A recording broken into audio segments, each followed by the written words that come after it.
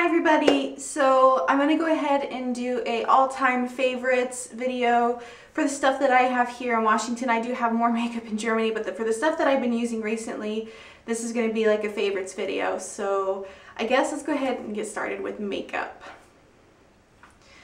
Now for me, I have really oily skin and I have a lot of acne scarring from when I was younger. So in order to make the makeup last with my oily skin and to cover my acne scars, this has been my all-time favorite foundation ever. And I mean, I've tried every single drugstore you can imagine, high-end brands as well, and this stuff is what works for me personally. And this is the Kat Von D Lock It Tattoo Foundation. I use the color medium. I have very little left, in fact I need to buy more, but it comes in a tube like this. And what I like about this is you don't waste product. It literally pulls the product up and out. You don't waste any, like in the other foundation bottles like this where you'll still see the tint of it on the outside of the rim even though you can't pump any more out. This stuff is amazing. It covers really well. It lasts. It says 24-hour wear, though I don't know why you'd want to wear it for 24 hours. You probably could. It says matte finish. It comes out matte finish, yes. Oil-free, fragrance-free, transfer-resistant. I cannot rave more about this stuff. This is an amazing foundation if you have the same type of stuff that I have going on, or you just want a full coverage foundation that'll last. This is amazing. And I'm not sure if I remember the retail price. I think it's like around $36, $38, but well worth it. I've had this stuff for months and I still have some left, so really good product, and I use it almost every single day. This is a recent favorite, but still a favorite. It's the Revlon Color Burst in Honey 001. It's like your lip color, but better. It's what I'm wearing right now. It's really nice and smooth. Balm stain is what it says. So it's really conditioning. It's not sticky. It's really comfortable. It's your lip color, but better, like I said. So I'm a huge fan of this. Also, really quick before I forget, one of my favorite eyeshadow palettes that I've been using constantly, so much so that I'm getting to the end of it, is this sleek eyeshadow palette in Ultra Matte Volume 2. And it has amazing colors, as you can see. Really pretty, all matte. I've already hit pan on like 3 or 4 of them. They're very beautiful shades and they last a long time. So this is also like my #1 eyeshadow palette and eyeshadows that I've been using. It comes like with every single color that you could need for like an everyday look. So this has also been a very, very used favorite palette for the past couple months. Also, yesterday I went to Daiso. It's a Japanese kind of dollar store. Everything's $1.50. And I've gone there a couple months ago and I bought these eyelashes, and I cannot rave enough about these eyelashes. They are amazing. If you don't like full dramatic eyelashes and you like more natural but to emphasize your eyes, these are amazing. This is the Daiso eyelashes in number 14. They look like this. It says they are short, straight type, and they have little, longer sections, shorter sections. It's amazing. I can't rave about this enough. And in fact, I have probably about 14 pairs of these. I've used about 3 of them because one pair lasted me like 7 times. So that's how good they are for the price. Back to foundations. Now, if you can't afford $36 foundation, which like who really can, there's the drugstore versions. And my top 2 favorite drugstore foundations that I use, if I don't want to use that for whatever reason, which I don't know why because I always do use my Kat Von D, is the Revlon Color Stay 24-hour foundation, and I think this is around $9. And also the CoverGirl Outlast Stay Fabulous 3-in-1 foundation. This is comparable to the Kat Von D one, and I'd say these are pretty much the same, except maybe this one's a little bit more comparable to the Kat Von D one. So these are both awesome products, both around like $9 for a foundation. They're both high coverage. So I bought this probably last summer. I still have product left.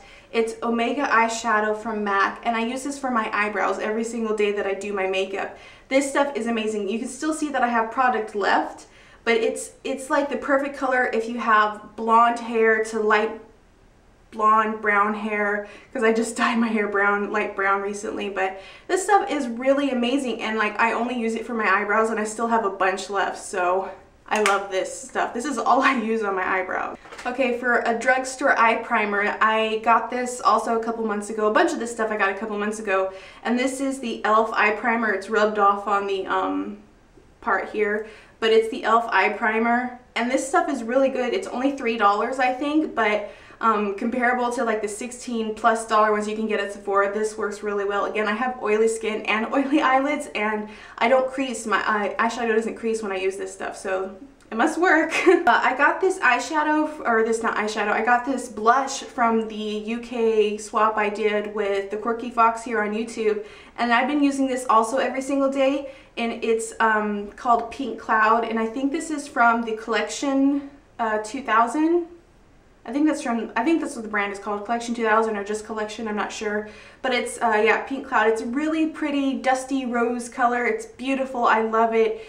And it's a matte finish, so that's why, because I have oily skin, so at the end of the day my skin is going to get kind of shiny, so that the fact that it's matte, I prefer matte, anything matte, like eyeshadows or blushes, so I like this a lot. Now to my favorite concealers. My favorite concealers are, there's one high-end and one drugstore. The drugstore one is the Revlon Color Stay in a stick like this, and this one's in 003. I have them in probably like 001 to 003, like those three colors are the ones I always kind of keep revolving in my makeup collection. It lasts forever. I think this is also comparable to the MAC concealer, the one that comes in the kind of little pot like their eyeshadows.